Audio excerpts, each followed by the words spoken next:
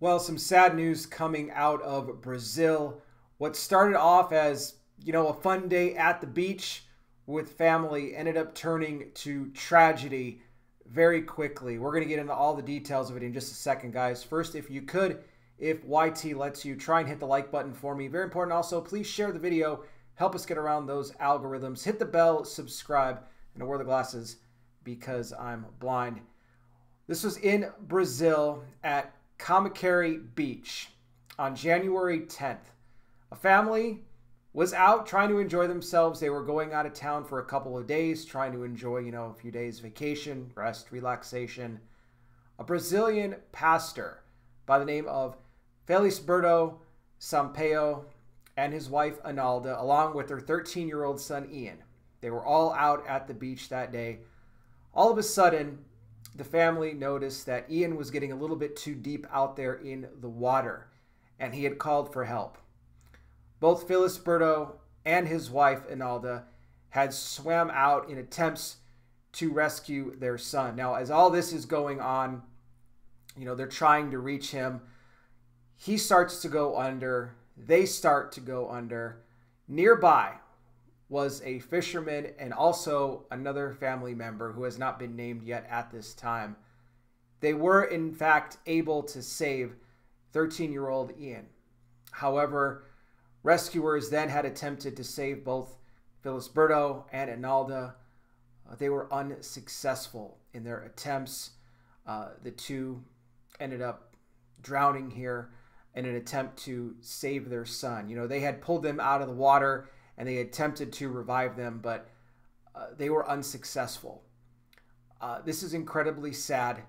Felisberto, 43 years old, his wife Analda, 42. Felisberto was the pastor for 12 years at the Assemblies of God Church there, a church in Brazil. And this news has just hit everybody in the community extremely hard. The church is mourning the loss of their pastor and his wife. They did everything they could. They put their life on the line to save their own son. And you would expect that any good parent would do that.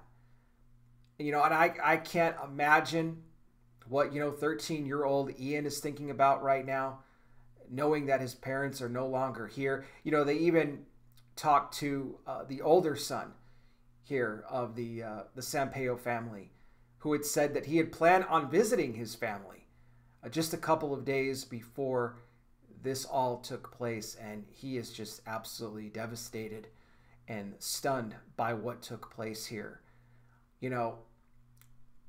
I know it's hard, and these types of words don't always register in the beginning, but we can say that both the pastor and his wife are now with Jesus. They're no longer suffering. They're not in any trouble. They are, in fact, in glory and in paradise, and they will see their sons again. They're going to be looked upon here by their kids and by their church as heroes. Because had they had not gone out there in an attempt to try and, save their son, to see what was going on, maybe that fisherman wouldn't have gotten involved to see what was happening. Maybe the other family member wouldn't have known what was going on either. They did everything that they could. And I don't think if they go back again and do anything differently, I don't think they would. Again, I think any parent would do whatever it was necessary to try and save their child. Be in prayer for the entire Sampaio family, their church, that God would be with them and just give them peace at this time, because it's going to take some time for them to be able to get over this, for it to register. God can bring healing. And again, let's not forget that there will be reunions in heaven. They will be reunited with their family again. What I want to do right now is I want to end this video on hope. This is something I do on all my videos. I don't just talk about the end time, Bible headlines and prophecy headlines. And we keep people informed, obviously, about what's going on. But we also want to get people to Jesus Christ. You want to make sure that whenever you leave this world, however you do leave it, that you are in the arms of Christ when it happens. And Jesus is coming soon. If you are someone that's watching right now, maybe you're coming across this channel for the first time and you've never seen one of my videos, but you've never accepted Jesus as your Lord and Savior, I'd like to lead you in a prayer to do that right now. This is a prayer you could do in your own words, but I will give you the steps you need to bring it before the Lord today. The first thing that you want to do right off the top, acknowledge that you are a sinner. That is something that we all are. The good news is that God gave his only Son, Jesus Christ, to die on that cross for the sins of all the world.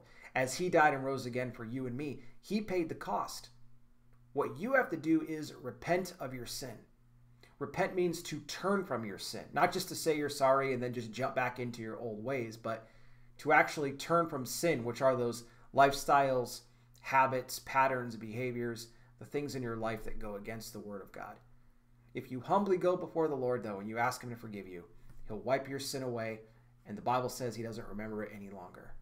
And then you invite Jesus into your life to be your Lord and Savior. When you do that, you become born again, a child of God.